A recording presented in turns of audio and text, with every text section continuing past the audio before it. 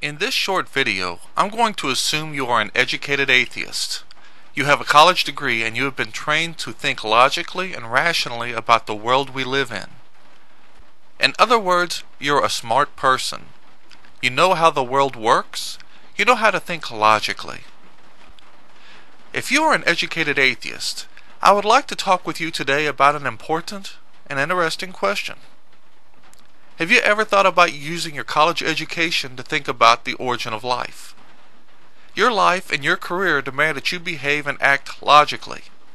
Let's apply your critical thinking skills as we discuss these simple questions. If we have a simple problem, say trying to figure out what x is, and let's say we know and have observed x to equal y consistently as long as man has been in observation about their environment, x has always equaled y. And let's say we know and have observed x to never equal z. As long as man has been in observation about their environment, x has never equaled z. And no matter what you add or subtract to z, it never will equal x. And this has been an observed fact for as long as man has been in observation about their environment. Now, we need to find out what x squared is. We have never observed x squared, but evidence shows that at one time it had to exist. Now, none of this has been observed, but doing the math, if we needed to relate x squared to either y or z, which would you use? Of course, the answer is too simple. If x is equal to y, then x squared would be equal to y squared. It is just that simple. It is by far the most logical conclusion. It would be illogical and irrational to use z, since z never relates to x. It would be crazy to try to use z to solve the problem of x squared. Now let's use this same logic in dealing with the origin of life. X is life. X equals y, so therefore y is life as well. Z is non-living matter. We know and have observed life to create life consistently, as long as man has been in observation about their environment. And we know and have observed that life never comes from or is created by non-living matter, as long as man has been in observation about their environment. Even in test tube situations, life has never come from non-living matter, and no matter what hypothesis you use, non-living matter has never created life, and this has been an observed fact for as long as man has been in observation about their environment. Now we need to find out what x squared, or where the origin of life, comes from. We never observed life come into existence, but evidence shows at one time life came into existence, otherwise we wouldn't be here. Now none of this has been observed, but using your college education to think about your origin, if we needed to know what started life as we know it, would you find it more logical to conclude that life was started by another life, or by non-living matter? Of course, the answer is too simple.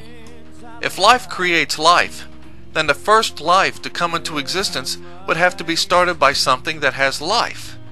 But it would also have to be self-existent, needing nothing to start its own life, but has always been alive. It is by far the most logical conclusion.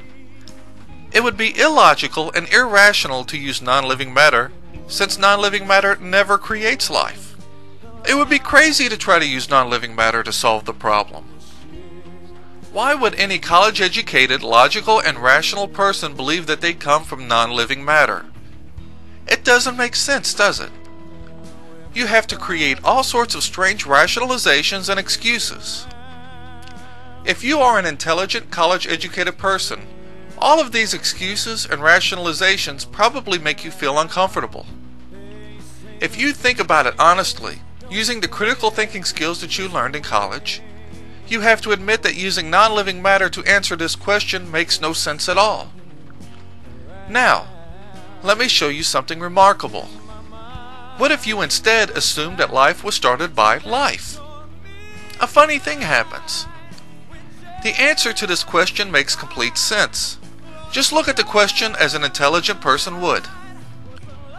Where did the origin of life come from?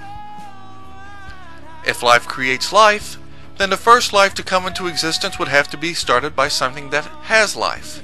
But also it would be self-existent, needing nothing to start its own life.